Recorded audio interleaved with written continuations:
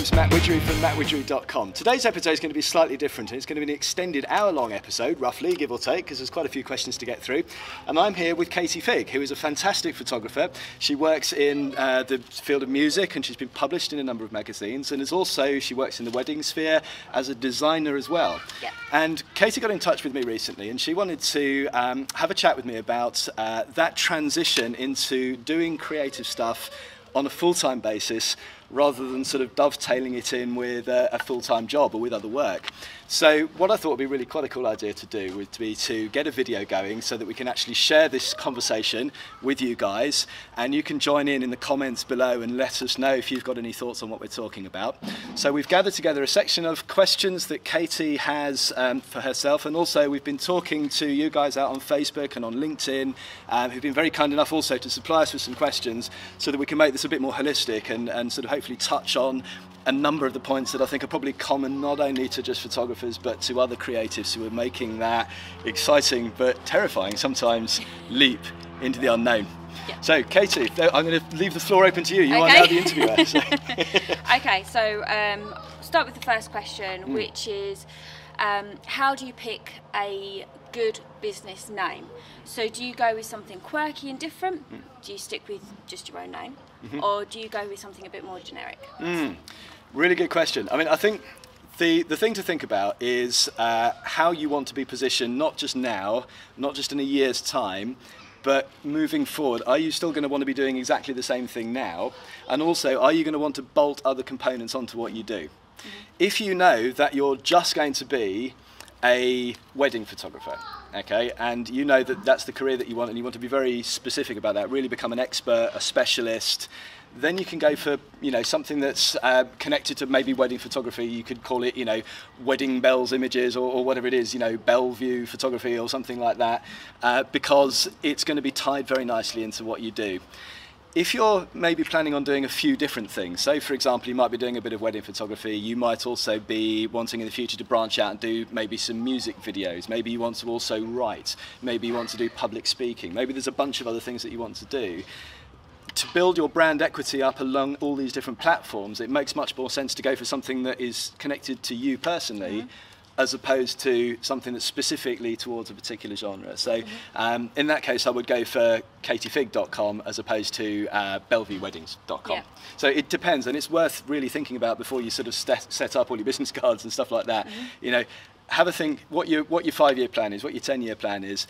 Is it something where you're very specific, or are you wanting to bolt on other components as time goes on? So were you always going to be Matt Widgery Photography? There was never a question of having a name or a alter ego, as it were? Do you know, in my case, it actually was. Right. So I still own the domain name anarchicimage.com. Okay. I was shooting a lot of protest stuff, and it was kind of a cool avenue to go down, and I also thought it worked quite well with the music side of things as well, because I'm a big punk fan, and it kind of worked with that.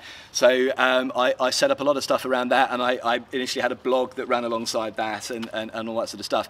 But it caught me out, because I hadn't thought of this when I started that particular website. I hadn't considered that maybe I might want to work more in the commercial and corporate spheres, where anarchy is not such a such a cool buzzword, right? You know, they want somebody that's kind of reliable and professional, as opposed to somebody that's anarchic and off the wall. Yeah.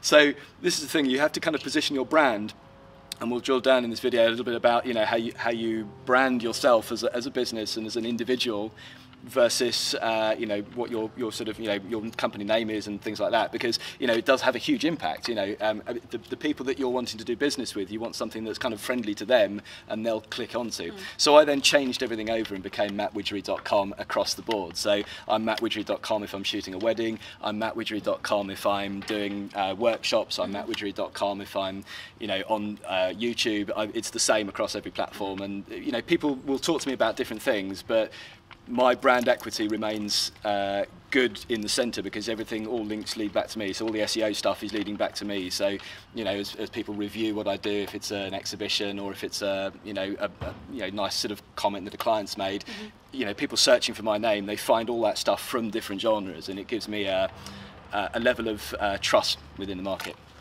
Fantastic. Okay, so should I form a limited company or be a sole trader? Again, really, really good question, and it does depend a lot on what you want to do with the business moving forward. If it depends how much, to a certain extent, it'll depend how much money you plan on making as well, because that'll have an impact just in terms of tax and stuff like that. But you know, with a limited company, as you grow, you're going to give yourself a lot easier time if the risk is suffered by the company as opposed to by you as an individual. So with a limited company, the company becomes effectively an entity in law. It means that, for example, if you get sued because you go on a shoot and a light stand drops down on the bride and decapitates her, then it will be the company that gets sued, and it can push the company under, but they can't come and sort of take away your assets. They can't come and take your house and stuff like that. So it doesn't give you a carte blanche necessarily to decapitate too many brides. They look terrible in the photos anyway, and they don't rebook. But on a serious note, it does depend on if you want to, you know, give yourself that little bit of protection.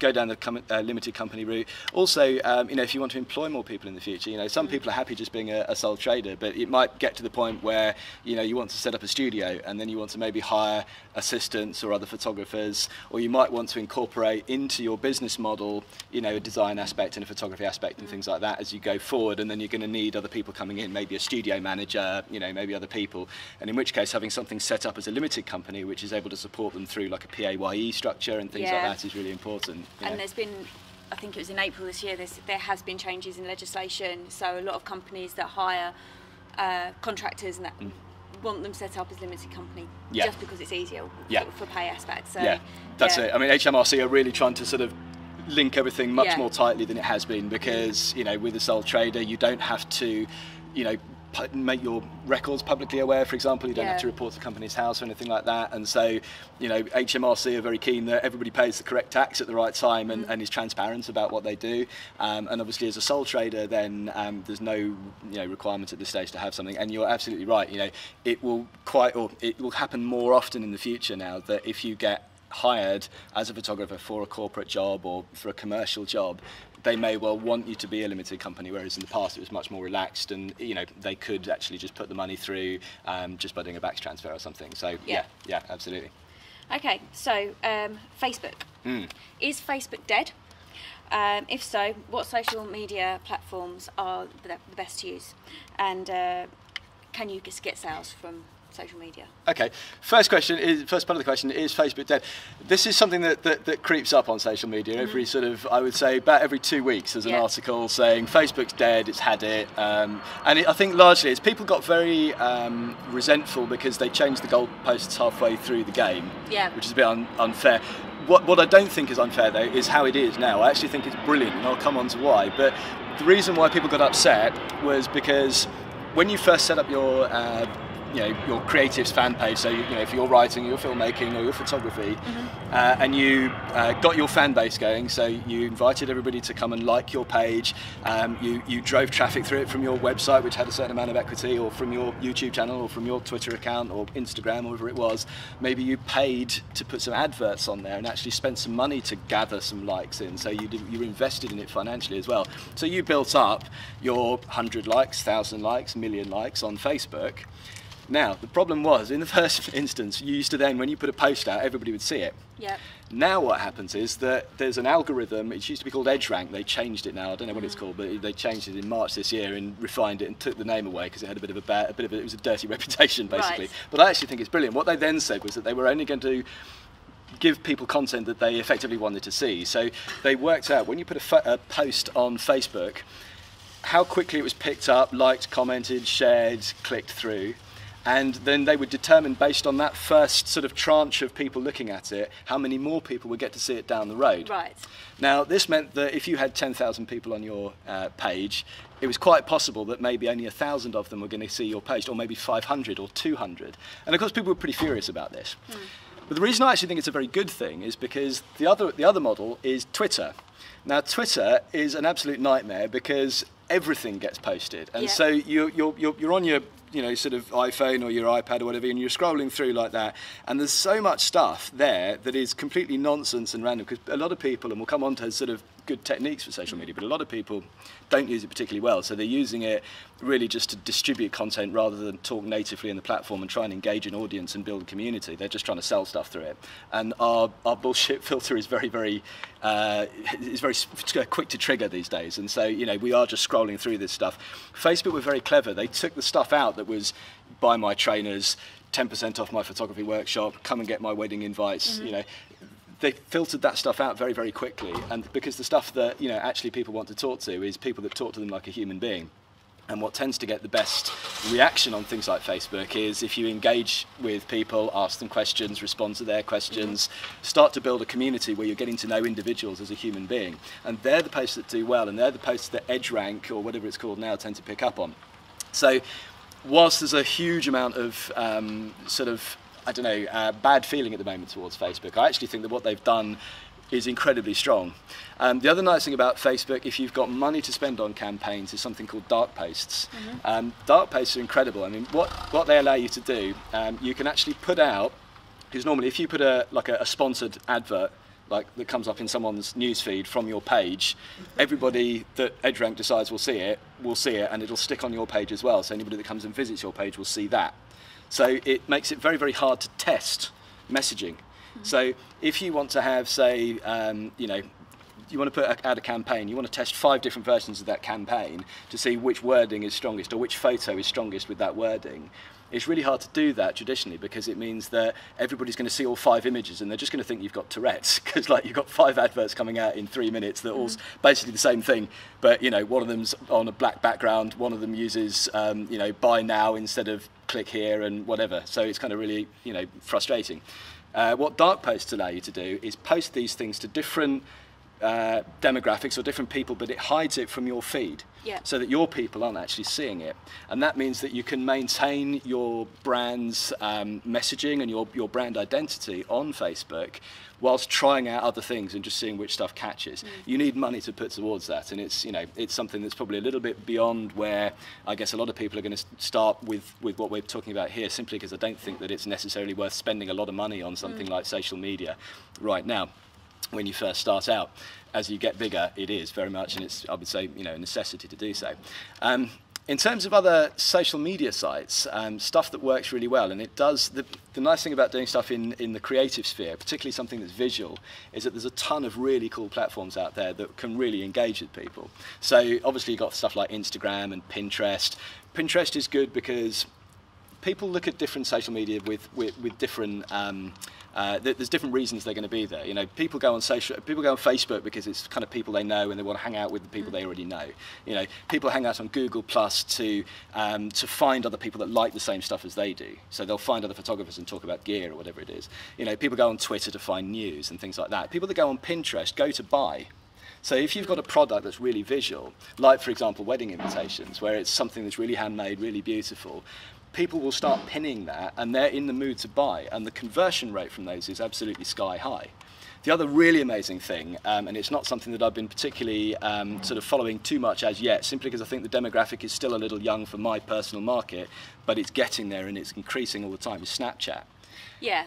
Snapchat's fantastic. I mean, the thing that we all struggle with on social media is attention. We're trying to get that, as people kind of scroll past things, we're trying to get people to stop and read the post that we've put and like it and click and comment and share it. And the nice thing about Snapchat is that you have to pay attention to it or it's gone. As soon as you let go of it, it's disappeared.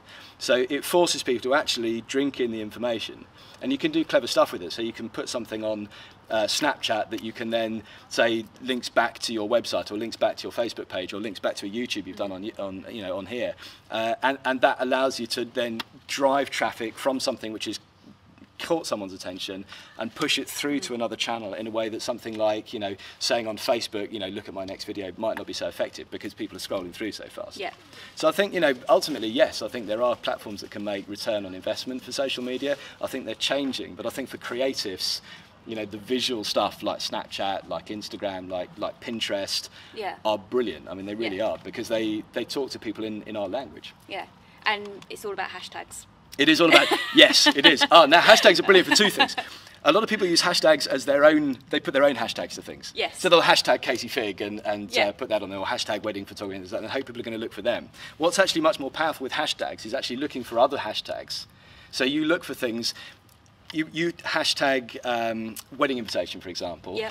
And you can find somebody on there that's saying, oh, you know, I'm looking for wedding invitations for my wedding that's coming up in June. Do you know anybody? Yeah. If you can then jump onto that conversation, start a conversation. Don't start with a, you know, buy now, but start with a, you know, say, have you looked at, you know, these are some really cool designs that are out at the moment. You know, you can do these amazing things with, like, you know, maybe like a carved wood or a hand-folded sort of like handmade paper one, or natural dyes, whatever it is. Have you looked at, and they'll start a conversation about that. Then you can drop in and say, well, tell you what, you know, I actually do some of these. I'll send over a free sample of it. If you like, you know, if you like them, maybe you can share it with your friends. The likelihood is that not only they will then come back and book, but all their friends, because people are in a similar demographic, right? If there's one girl in a group that's getting married, the likelihood is she's got a lot of mates that are of a similar age, and they might well be too. You've got that, and you've said something publicly to all those people about you're going to send them something free. You've demonstrated your expertise in the market and things like that. So hashtags in terms of finding people as opposed to letting people find you is just dynamite. Really powerful. Yeah. So when it comes to websites, do you invest the money and build your own, or do you use like a template site, you know, Wix, Weebly, and do a drag and drop kind of template? Yeah. What's the best? It depends how good your skill set is. If you're really brilliant and can set up a WordPress thing with all the little plugins, and you can type it all out in HTML and, you know, make it all look brilliant and make it look professional and make it easy to use and make it look modern, all that kind of stuff, yeah, by absolutely all means do it. For me personally, who can't do any of that stuff, I use Squarespace. It's a template website. There's a squillion templates out there. Yeah. It's brilliant for photography because you put your pictures in it, and then as you drag the browser around, it automatically resizes. Yeah. When you upload your picture, it saves it in like 10 different sizes and will automatically make it stretch and grow. You get a version of it which is optimized for mobile and tablet as well, so you don't have to worry about kind of doing that. All the templates will automatically fit into, you know, whatever device you're using, and it's very good. There are limitations with it, you know, the ones that you know, if you're using a template system, you're kind of, there are a few plugins that you can use, but you know, you have to be kind of happy with something fairly basic. If you want to start doing e-commerce with it or something a little bit more complex, you may want to then start expanding and maybe, you know, hire somebody that can do that stuff for you. But you know, if you're just starting out and you just need somewhere to put your portfolio and your prices and your contact details and your about me, in order to get something that looks slick, it's much better to go for something that's a template that you can kind of tweak with a little bit and looks beautiful and works properly, rather than just trying to do it all yourself and then it looks terrible, or it doesn't work, or it's a funky server that goes down when you've got more than 3 people looking at it at once and stuff like that. So what about when it comes to people that, you know, creatives that make a product? So for me, I do typography and design, and I make greetings cards, wedding stationery, which are all available to buy with typefaces I've designed. Cool. You've got Not on the High Street, Etsy. Right. Is that another good platform to get involved with, or do you try and keep to yourself? Oh, that's the thing. Let me just very quickly ping this. Sorry for me jumping up halfway through the video, guys. There we go, sorry about that quick interlude. We're back. Yeah, so basically the question was whether or not to sell your products on other platforms, or rather than try and keep it all in place. How important is it to have a website to yourself? Do people look at it? Or, you know, if you've got a good following on Facebook and you can just, you know, Not on the High Street, it's Etsy's on Facebook, you can just kind of go, I'm on here.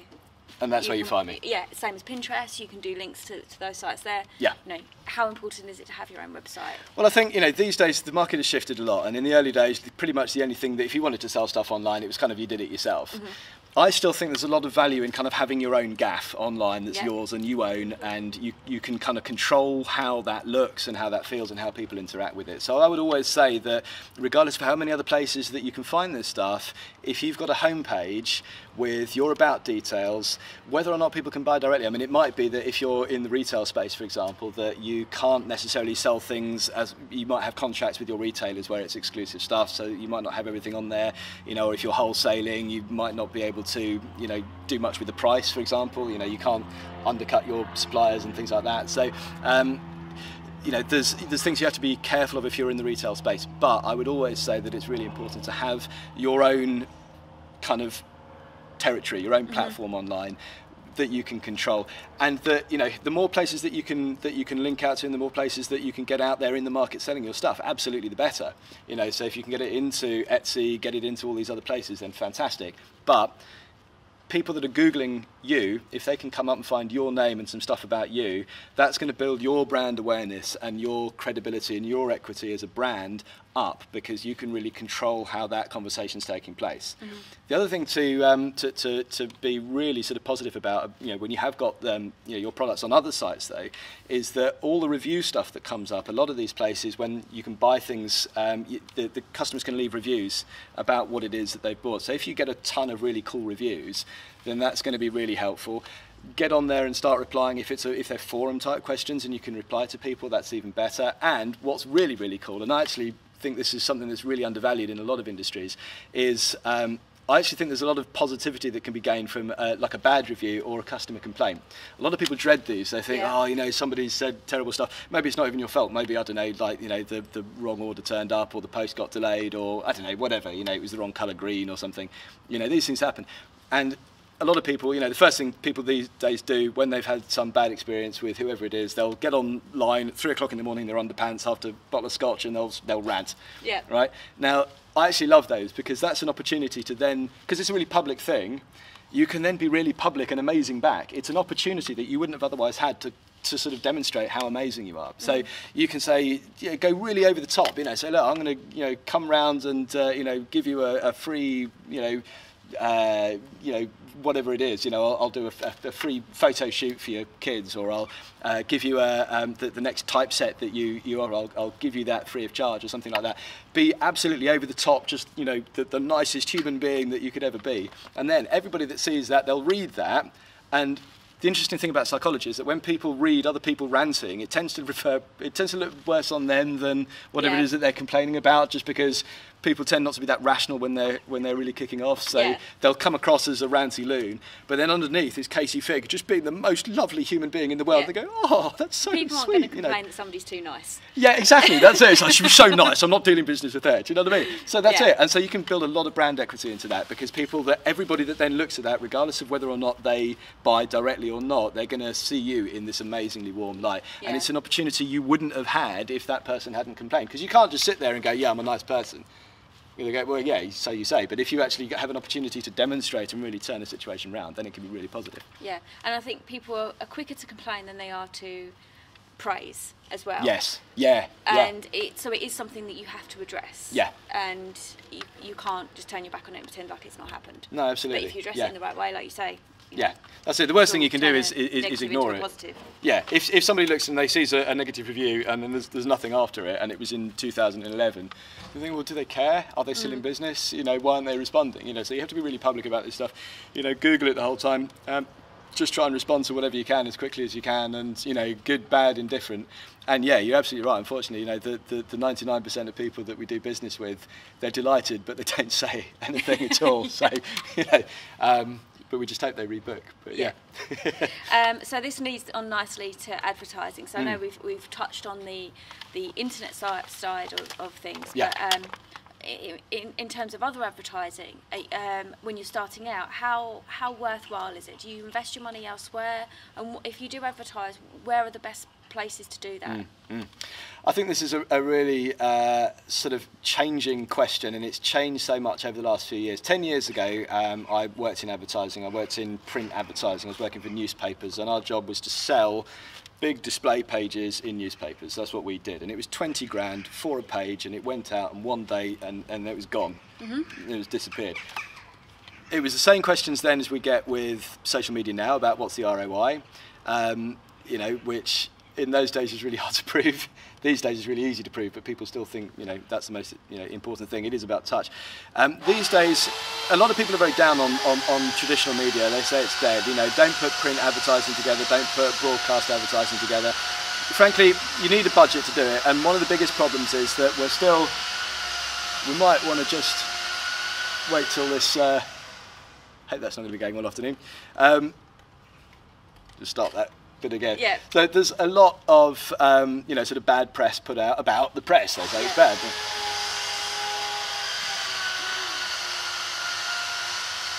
We may just have to blaze through this, and I think we can probably hear this. I'm just going to turn the gain up on this one a little bit. You can actually see which way that's going.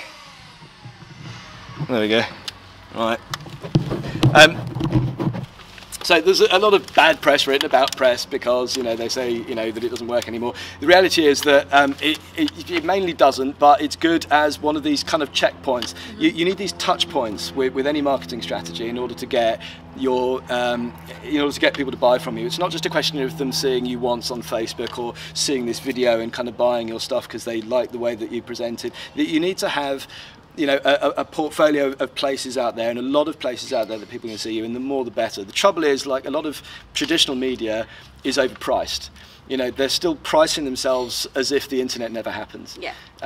So, you know, the reality is that when you first start out, every penny absolutely counts, and you really have to make it work. And so the more that you can do by building up presences on social media that don't require, you know, an investment, the better.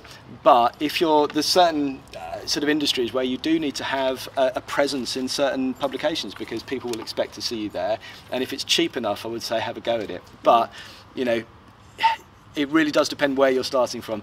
If you're starting from the point of absolute zero with no money to invest in anything, and you haven't got any money to invest in print, or especially broadcast, which is just ridiculous, yeah, I would say, you know, there's other ways of doing it. It's slow and it's long, but it's worth it in the long run. And then you own the audience that you own them, but they respond to you in a much better way because you've built them up over time, and hopefully, and we'll come on to this as well, but it's about how you communicate with your audience as you grow it. And it's not something that happens overnight, but it's so much more rewarding when you get there because you get to know human beings and they know you, and it's a much more interactive thing. It's much more old school. It's like the way our grandparents used to do business. Yeah. You know, people used to have like a village shop, and like everybody used to go in there, and like, you know, the butcher would know, like, when old Mrs. Smith came in, that she liked half a pound of pork sausages, and the shop boy would go round and deliver it around her house at the end of the day. And, you know, Mr. Green from across the road would, he always liked, you know, pork on a Saturday, so there'd be some prepared, and he knew everybody's names and when their kids', you know, birthdays were and stuff like that. And oddly enough, that's the kind of business model that now works because of social media. We've got these direct connections to people, and this is the business model that makes much more sense to follow now. We start to learn to know people as human beings, and it takes time to build these relationships as it does in real life. But it's so much more valuable, and you get so much more ROI off it, so much better brand equity off it than you can ever get from just putting an advert into a newspaper. Yeah. But if the advertising is cheap enough, if it's part of a portfolio of other things, so that you've got these platforms out there, so you've got, you know, something you can do, and obviously, you know, if you can do PR rather than advertising, even better. You know, get stories in there about you rather than paying for space, but get something in, you know, the local paper or the industry-specific magazine that you work in. Get something on a radio station or on a podcast or on a blog that's relevant to you in your space. You know, if you can get the local TV to come and cover something that you're doing, or you can go to an event that's being covered by somebody and either sponsor it or get invited on as an expert to be interviewed and get your message out through traditional media that way, it can be very powerful because it's still reaching a lot of people. You know, it's not dead. It's not that there's nobody watching television or, you know, reading the newspaper anymore. It's just that the numbers are less, and the ROI on traditional print advertising and broadcast advertising has just dropped to, you know, practically zero. Yeah. You know, I think it's surprising the more you look for these, you know, radio shows, free publications, the more you find, and the more willing people are to accept you in and help you out as well, because it helps them out as well. Of course it does. You know, it gives them the cultural art aspect to their broadcast or publication, which, that's right, you know, everyone wants to kind of have more of. So Oh, exactly. And, you know, if you're in a space where you're able to provide them content, that's what they're looking for, you know. And particularly, I mean, something like you, where you're doing the type and the fonts and that kind of stuff, if you're able to talk to magazines and print, you know, publications that need that stuff, you know, you can really sort of, you know, create something very powerful for them and very unique, which is going to allow their publication to stand out a hell of a lot. And through offering some kind of partnership where maybe you create some nice fonts for them or create some nice typesetting for them, then that's going to give them a unique perspective and generate some interest for them. And then when you've got a new product out, they're probably more likely to talk about it and interview you for their magazine and things like that. Yeah. So it's all reciprocal. And Okay, so the best way to build a client base. well, this is kind of what we started talking about a second ago. I mean, this is what I really, really love about starting a business in the 21st century. I mean, I think it's the most exciting time to be able to do this, because 20 years ago it was the traditional stuff. If you wanted to get a business out, you would go and you'd rent one of these units here, you'd have a little shop going, you'd sit in there and you'd either hope that people would see you because they walked past you on the street, or you'd put an advert in the Yellow Pages or in the local paper, and you'd sit back and you'd wait for the phone to ring. Yeah. These days you can be actively building a community of people that you can follow and that follow you, and you can talk to and they can talk to you like actual human beings, and develop friendships and develop relationships with people that then become your client base. So it's really cool. So social media is great for that. The YouTube channel that I'm doing here, some of you, I'm just been really grateful because you've been following it right since the beginning. I've not been doing this very long. I put my first video up in about March, something like that. In that time I've put up like 35 videos. It's starting to increase now in terms of the views that I'm getting on them all. Like, to start with, you get nothing, and it's the same, and this is what makes a lot of people look at this strategy and they try it for 6 weeks and they don't get anything off it, and they go, no, social media isn't for me. I put a YouTube channel up and I think I got 7 views.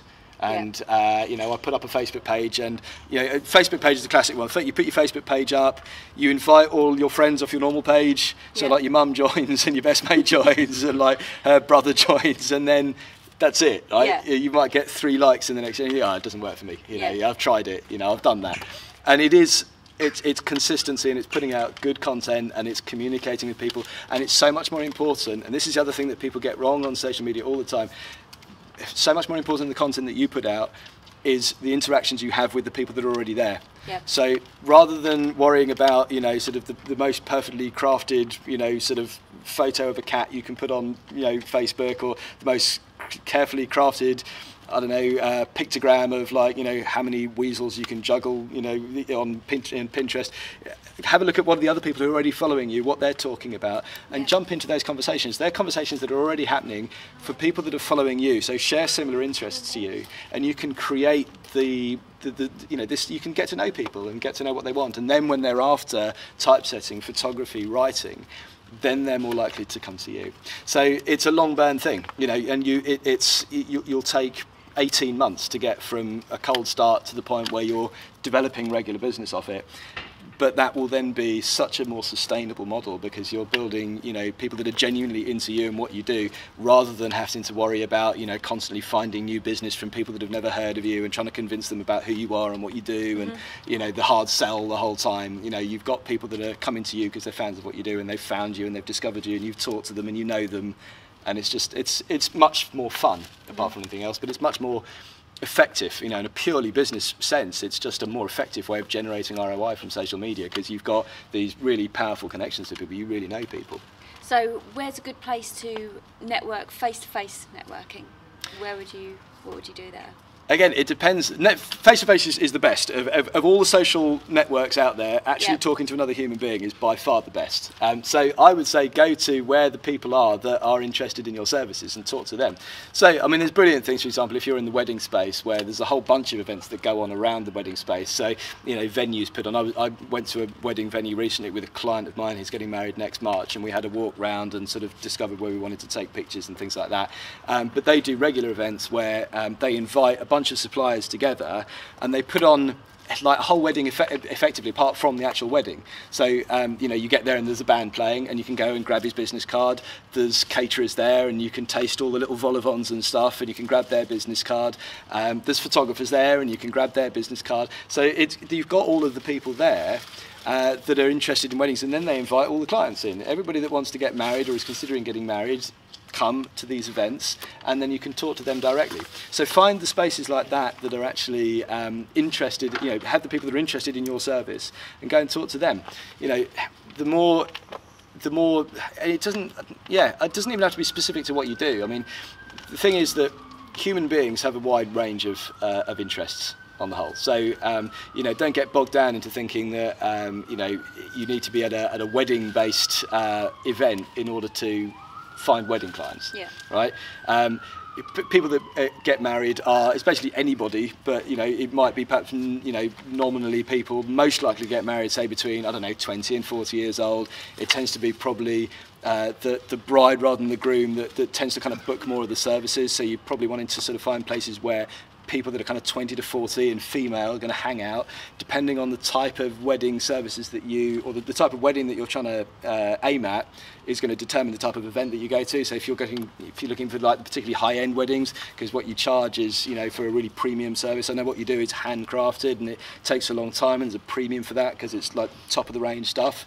So in those cases, you want to be finding, I mean, Goodwood, for example. When you know, we both went to the Goodwood Revival. I think you've seen a couple of videos that I've shot from there, and Katie was there on. We missed each other, I think, by a day, didn't we? Yeah. But yeah, I mean, somewhere like that's great because you've got these, you know, high-earning individuals. They're all dressed to the nine. They're all having a great time.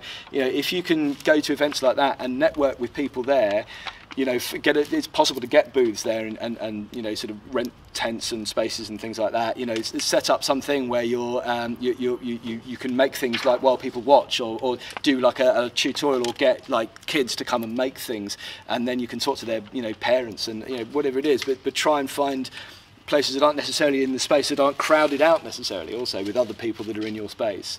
You know, find some unique way to get into them. So rather than thinking about, right, okay, it's weddings, think about, right, okay, it's 20 to 40-year-old women who are very affluent and want the absolute premium wedding. You know, they're not going for the bargain basement stuff. They're going for, you know, glamorous, you know, high quality premium goods, and they want the services and the suppliers for that wedding to kind of meet that, you know. Yeah. So with marketing yourself and advertising yourself, is there such a thing as too much advertising? Can you overkill it at all? I think the fear is that if you start just getting all up in people's grill, they'll just get sick of the sight of you. Yeah. And I think it just depends a lot on what you mean by those definitions. I think absolutely, if you try and use social media like people in the old days used print platforms, then yes. And that's where a lot of people kind of fall down on that. You know, they use them as distribution content for advertising. So you know, if you're signed up to like a page and you start seeing, you know, like just a ton of adverts going 10% off trainers, buy now or lose out, last sale offer, ends on Sunday, bang bang, and that's all you ever get, and they're just shouting messages at you the whole time. Yes, absolutely. I think in terms of you know, community building as a way to build client base and as a way to market and as a way to get your brand equity built up so that people buy from you, then absolutely not. I mean, you know, the more that you can engage and the more people you can talk to, the better. You know, it almost gets to the point where the difficulty becomes scaling it. It becomes like a full-time job in itself. It's all right when you've got 100 followers. When you've got 1 million followers and you're trying to answer everybody's questions on Twitter, it's much, much harder to do, and you probably will have to.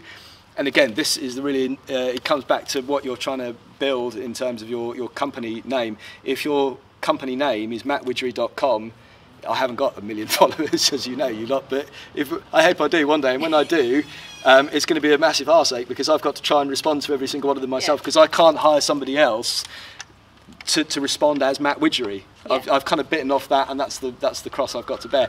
You know, if I was an Arctic Image is a brand, and anybody can respond and put that out, so long as, you know, they're all on message and, you know, they're saying the right stuff, and, you know, they don't say that social media is terrible and photography stinks and, you know, other things, which I hope they wouldn't. I wouldn't hire them if they did. But that's the sort of thing. So yeah, you know, people are fearful, I think, about the types of advertising that they're used to and that they hate and that make them cringe. And so I think that's probably where that question comes from. And I would say that if that's your fear, look at this other way of doing things, this 21st century way of doing things, or if you like, this 19th century way of doing things, because that's how it was always done. If you wanted to build a business, you've got to know people in your community.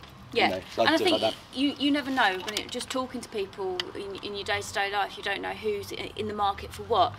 It's just dropping that's what you do into the conversation at the right time. So you don't go into the pub and meet someone for the first time, and I wouldn't go, "Hi, I'm Katie, I do typography." Yeah, exactly, that's it. Because that's don't right. have a tagline attached Here's my to you the business whole card. time. Yeah. Exactly, that's it. You know, you get in and you talk to people as a human being, and then as it comes up in the natural flow of conversation, then you drop it in, and by which point they've already worked out that Katie is a sound human being, and okay, right, she does typography, and then they'll remember that. And it's so long as you keep in their minds, and you build that relationship up with them. Then at the point when they're ready to buy, they will. And you know, it sounds like this kind of like long-winded process, but believe me, by the time you've got 1,000 followers, 2,000 followers, 10,000 followers, you know, you are going to get the sales out of there, because out of those people, there's going to be people that are ready, you know, and they're in your demographic, and you're talking to the people in the right areas, and they've already come to you and liked your page, or subscribed to your YouTube channel, or followed you on Twitter because they like what you do, regardless of how they are in the buying cycle. It's not like it's totally alien to them and something they'd never do, presumably, or they wouldn't have clicked like or subscribe or whatever.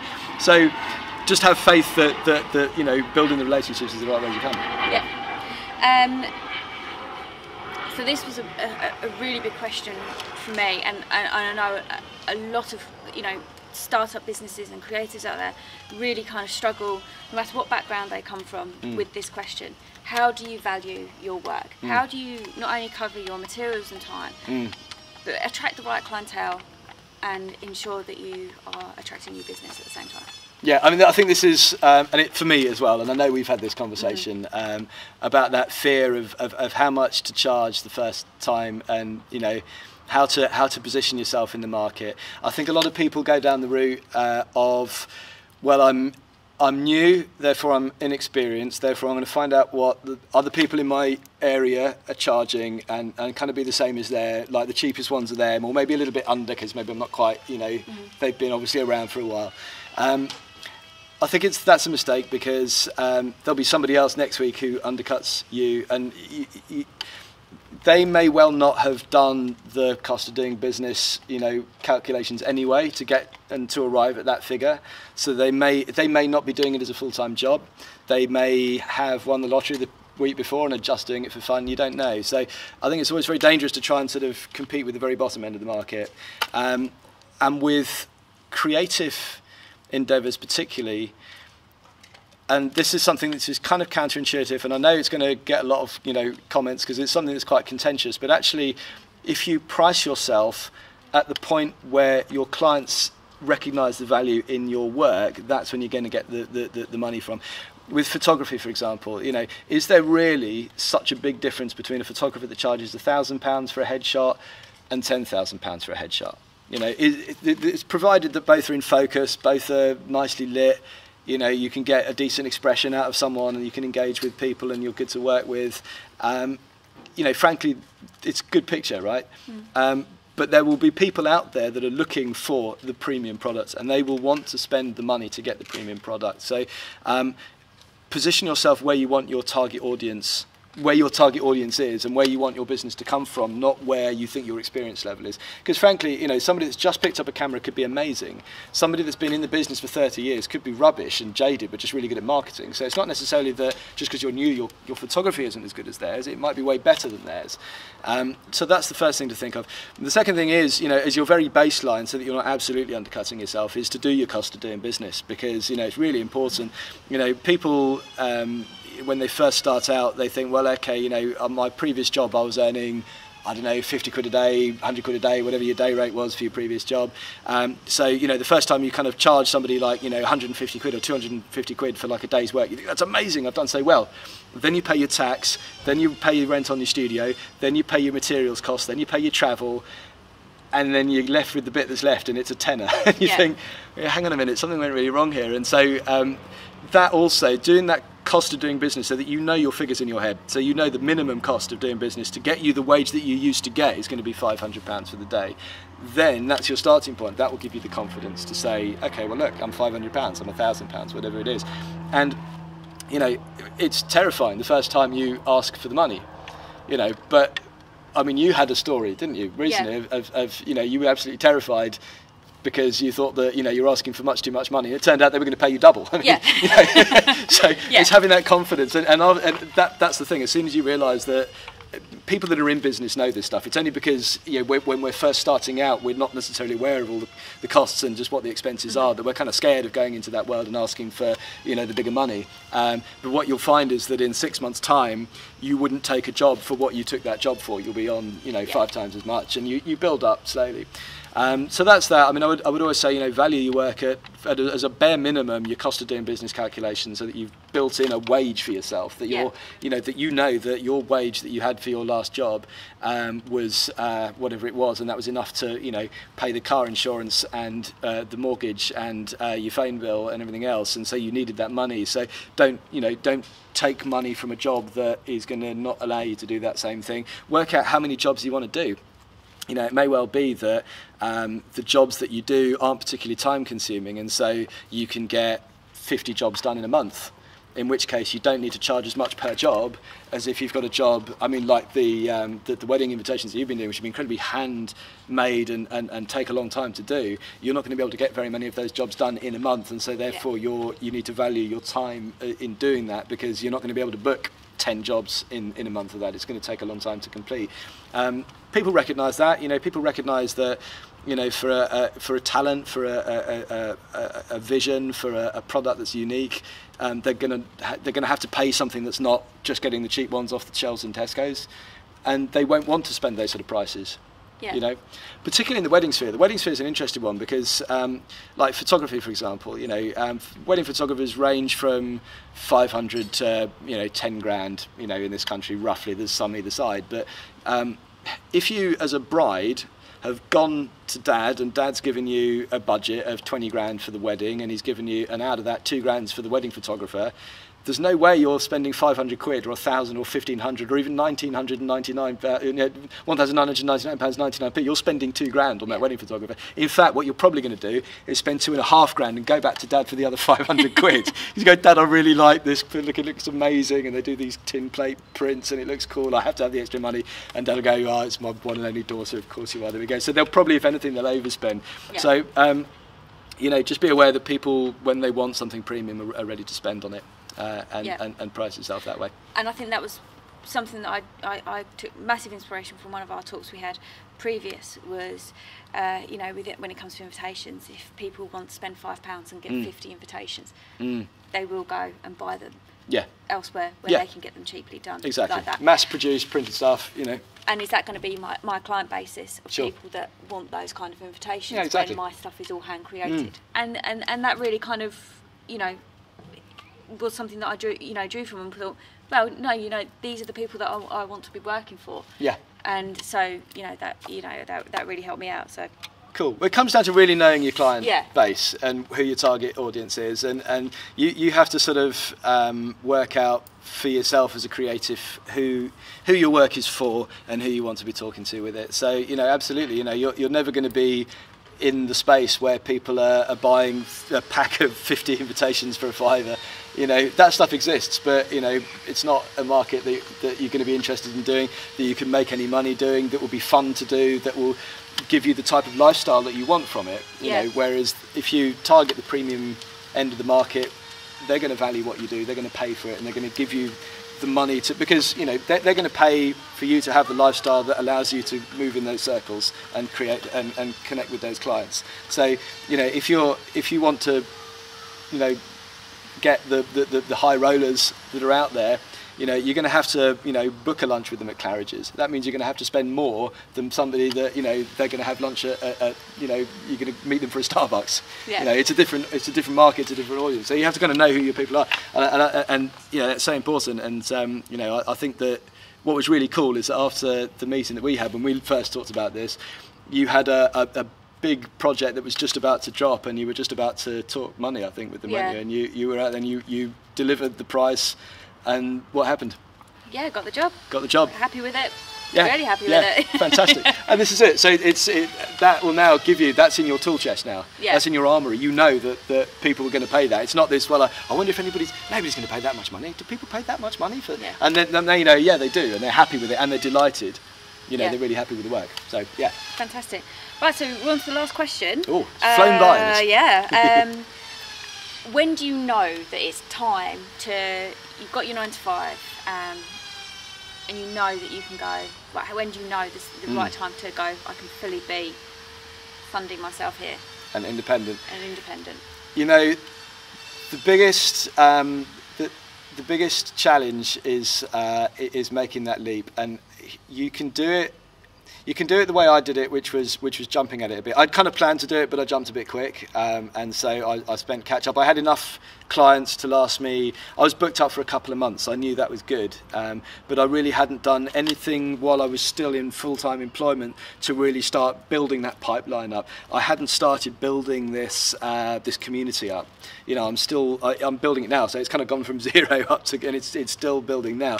So in an ideal world, I would have been at the point probably 6 months from where I am now in terms of my community before I, you know, stopped earning regular money. That would have been the sensible thing to do. I jumped a little bit. I got a bit frustrated with where, you know, I was working and just wanted to go. And I thought, well, I've got a couple of months bookings, so that'll tide me over. And I've been lucky, you know. I've hit all my bills every month, and I've been okay. And the work still keeps coming in, which is great. Long may that continue. But I would recommend that if you're thinking about doing something full time and want to get the foundations, start now. If you haven't already done it, start building your community up, because your community is where everything is going to grow from. So start talking to people more than you've ever talked to before on Facebook and on Twitter and on Instagram, wherever you play, wherever's comfortable for you, and find. You don't. Contrary to opinion, popular opinion, you don't have to be everywhere. Find the places where you can play and be comfortable, and that talk your language. So, for me, I've got a mouth on me. YouTube is perfect. You know, I can rabbit. You know, so this works really well for me.